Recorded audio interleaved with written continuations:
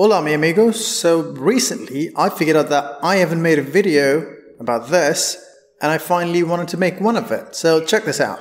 So I'm standing next to my Wi-Fi router and my phone's connected to my Wi-Fi network Batcave with 5 GHz channel. So let's do an internet speed test, and as you can see I get around 400 to 500 Mbps on a connection of 1 GB per second. Now if I switch over to Batcave 2.4 GHz network and again do a speed test, it's got a much lower transfer speed at just 30 to 40 Mbps. So does 5 GHz Wi-Fi give you more download speed? Is that exactly what I'm saying? Well, we'll come back to that in a minute.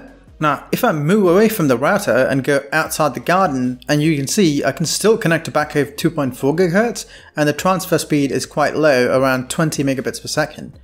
But if I try connecting to Batcave 5 GHz, well, it just doesn't show up. So does 2.4 GHz give you more range? Is it exactly what I'm saying? Well, we'll come back to that again in a minute. And the final thing that I want to show you is if I open my router on a web portal and see how many devices are connected to my 2.4 GHz, you can see there's a ton of them. Like C200, which is the TP-Link security camera. There's also some other cameras, microwave, MacBook and a smartphone. And if I switch over to 5 GHz, you can see the number of devices are quite low. You're probably wondering if 2.4 GHz connects to way more devices than say 5 GHz. Well, if you really want to know about that, I'll go into it in descriptive detail in just a minute. So let's find out the exact differences between 2.4 GHz and 5 GHz to see which one's right for you. Okay, let's start the differences between 5 GHz Wi-Fi and 2.4 GHz Wi-Fi. So like we saw in our first example, the biggest differences between 2.4 GHz and 5 GHz is speed. Under ideal conditions, 2.4 GHz Wi-Fi will support up to 400 megabytes per second depending on the class of the router. 5 GHz Wi-Fi will support up to 1 GB per second. Now, I've got around 100 and 500 Mbps on 2.4 GHz and 5 GHz respectively, but others can get up to 400 Mbps and 1 GB per second depending on many factors. For example, the maximum speed you might see is also dependent on what wireless standard or router supports, be it 802.11b, 802.11g, 802.11n or 802.11ac.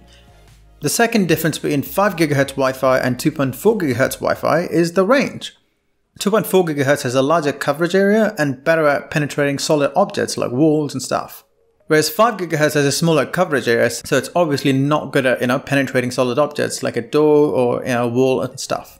Now, remember how in our second example, the 5 GHz is not available in my garden, but you can see 2.4 GHz? Yeah, that's practically the difference in range. If we talk about it in theory, so the wavelength of 2.4 GHz is much broader compared to 5 GHz, and because of that, 2.4 GHz has a longer range and can penetrate solid objects more easily than 5 GHz band, making it ideal for devices that are taken from room to room or are more distant from the router. So the third difference between 5 GHz Wi-Fi and 2.4 GHz Wi-Fi is the network congestion.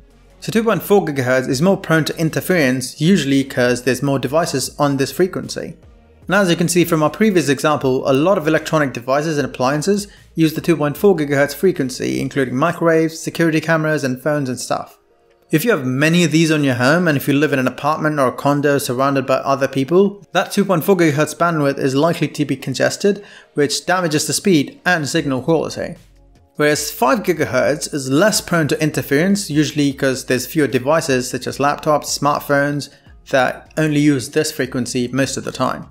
Another reason for congestion is that there's 11 Wi-Fi channels on 2.4 GHz Wi-Fi frequency band, whereas 45 in 5 GHz band, so 5 GHz has less devices and less overlapping as well.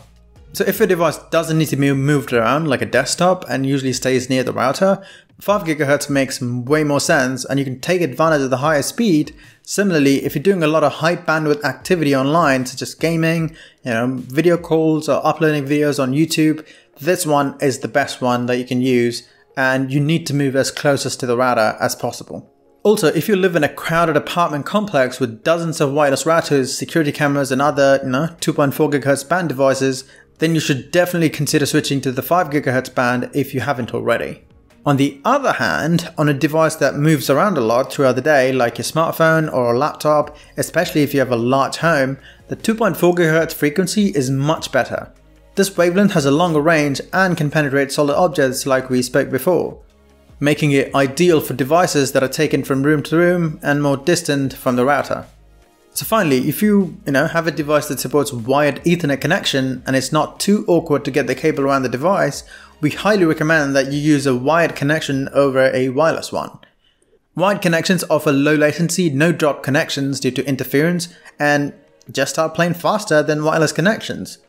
I use LAN cable while going live on YouTube or playing games on my PS5, or even when I need to rely on high internet speed for my meetings.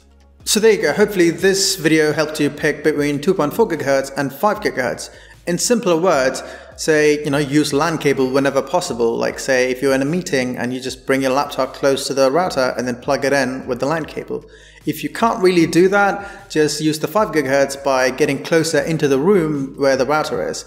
Or if you're really far away and just, browsing or watching YouTube, like say upstairs, then just go for 2.4 GHz Wi-Fi because it gives you more range. And that's about it for this video. Wait, there is one more thing. Check out smartdnsproxy.com if you're keen to unblock geo-restricted content on the laptop or smartphone that you're browsing on with, either 2.4 or 5 GHz to unlock geo-restricted content that can get you access to, Netflix US, HBO Max, which is only available in US, Apple TV US, because there's way more content in US than outside of that.